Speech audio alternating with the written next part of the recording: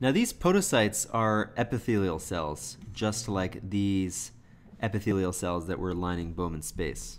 And let's for 1 second review what exactly is an epithelial cell.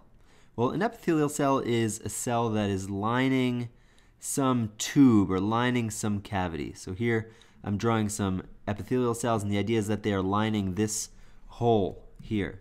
And so they have two different sides. They have the side that's against the hole, that's facing the hole, and then they have the side that's facing what's out here, which is usually normal tissue. So out here you might have some other cells. But one thing you always have out here is what we call the basement membrane.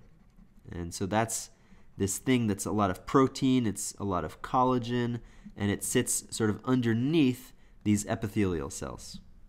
So anytime you have epithelial cells, you will see this thing called a basement membrane. Basement membrane. And since these podocytes are epithelial cells, well, we're going to have a basement membrane beneath them.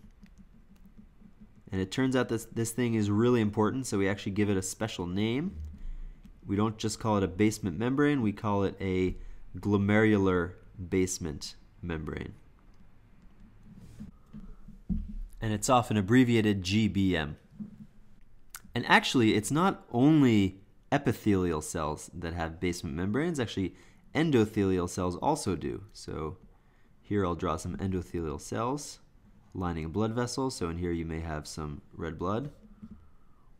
And so this basement membrane here, the glomerular basement membrane, is also maintained by these endothelial cells that would also have a basement membrane around them. Now this will take a while to stick. This anatomy is actually quite complicated, and we're going to talk about it more. But one important thing to realize here, one result of this structure, is that for something to get from the capillary to Bowman's space, so in other words, for something to be filtered, it needs to go through 3 layers. First, it needs to get through the endothelial cell. Then it needs to get through the GBM, as we call it.